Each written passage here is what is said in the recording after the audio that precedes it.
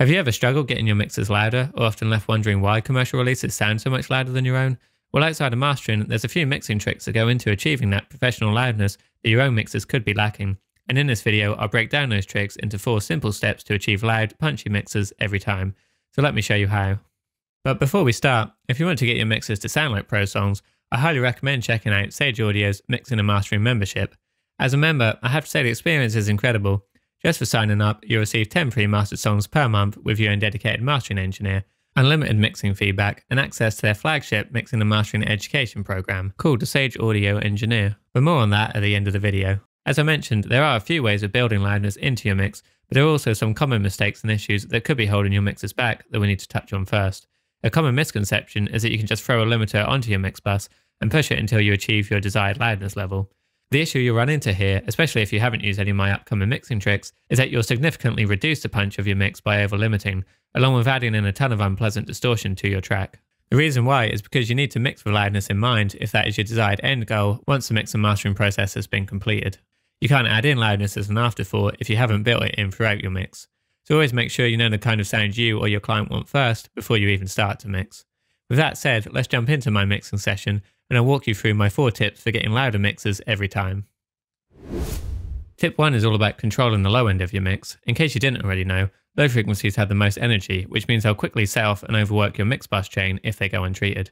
That's why it's crucial to be aware of this point and apply the right processing to your tracks, depending on what instruments make up your given arrangement. For the low end, some common instruments that you will need to deal with in this frequency range will be kick drums and bass guitars. A lot of synths and effects like impacts and risers can also have a huge amount of low-end information, so make a note to check these tracks too if your mix contains a lot of post-production elements. So now you know what to look out for. How can you control these low frequencies in the mix? One way is to make good use of high-pass filters on an EQ. You don't need to remove the low end on every single track in your mix, but it's a good idea to use high-pass filters strategically throughout the mixing process. For instance, take this tambourine sound I have. It actually has a ton of low-end information that just isn't needed in the full mix. If you imagine similar tracks to that, scattered through a 100+ track count, you can see how quickly build-ups of low-end frequencies can occur, and how that in turn will affect your mix bus processing. So the idea behind high-pass filtering the majority of your tracks is to stop this build-up from ever happening to begin with. It's a good idea to at least check most of your tracks first, as like with my tambourine example, even instruments that you imagine would mostly contain high-frequency information can be quite deceptive. The other way to control low end is with compression. Often multiband compression is a great tool to use here, as you can target specific problem areas and only compress the offending frequencies. I've used this idea for the processing on the bass guitar in my mix. Using this plugin, I'm able to compress both the low end and the above frequencies of the bass individually, and then blend those two to taste. It provides your mix with a really solid, consistent low end, as you can hear in this example.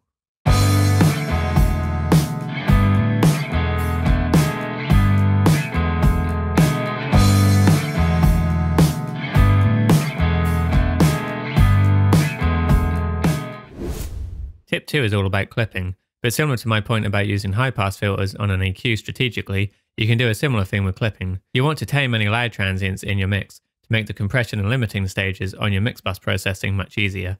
Drums in particular will have a lot of transient information that is best to handle before the mix bus stage, so adding a clipper to your drum bus, like I've done here, can help to shave off the very peaks of those transients, which will in turn stop your master bus compression and limiting from overworking. You can even do this in series, as I like to do sometimes. The first clipper in my chain I use to get the drum sound, as I really like the sound certain clippers have when pushed too far.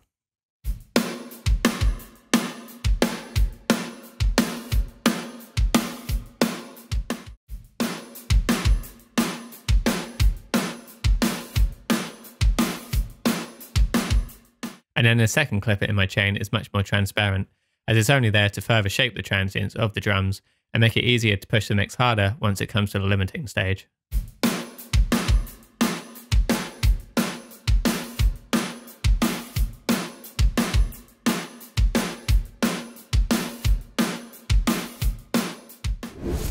Tip 3 is the use of saturation throughout your mix. This is something you want to spread out across multiple tracks, which will collectively add a pleasing harmonic depth to your mix, with the added benefit of rounding out harsher, more transient heavy sounds too. Just take a listen to how my mix sounds with and without any saturation added first.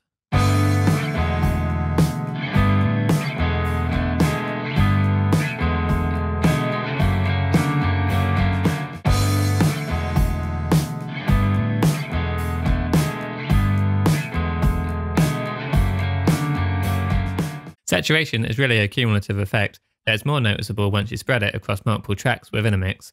Though you may not want to add a saturation plugin on every channel of your mix, it's a good idea to use a subtle amount spread across a wide selection of tracks, which will give your mix a greater sense of harmonic colour and density.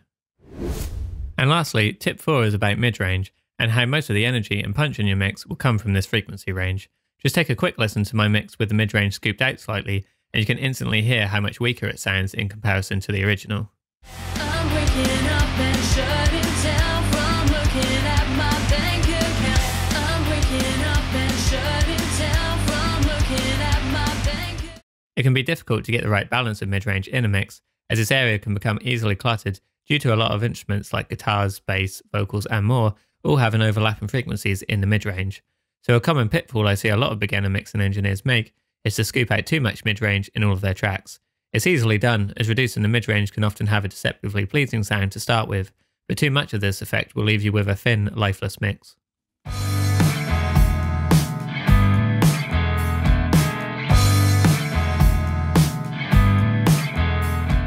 A way I like to avoid this problem is to first look at what tracks make up the mid-range in my mix, and then decide which ones really need to dominate this frequency area. It's also important to note that a lot of natural loudness comes from the mid-range frequencies, so if your mix is mostly made up of high and low end information, you're going to find that your mixes always sound quieter and weaker than commercial releases, even if they're technically registering at the same loudness level. This is due to the effect of perceived loudness. I'm waking up and shutting down from looking at my bank account. I'm waking up and shutting down from looking at my bank account. As I mentioned earlier, if you want to get your mixer to sound like pro songs, I highly recommend checking out Sage Audio's Mixing and Mastering membership. As a member, I have to say the experience is incredible.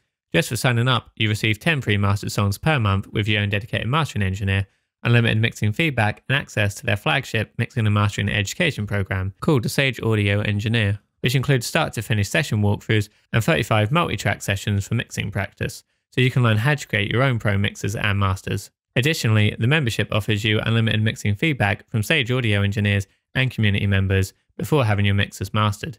This is highly valuable, giving you access to a thriving community of producers and engineers who can provide you with feedback about what could be improved first before your mix is professionally mastered. Also, being able to hear how a professional masters your mix first is a great way of improving your own skills, so getting 10 pre-mastered songs per month is really going to pay for itself. So if this sounds like something you'd benefit from, and I'm sure you would, use the link in the description to get a 70% discount on the membership, which brings the total cost down to just $15 per month.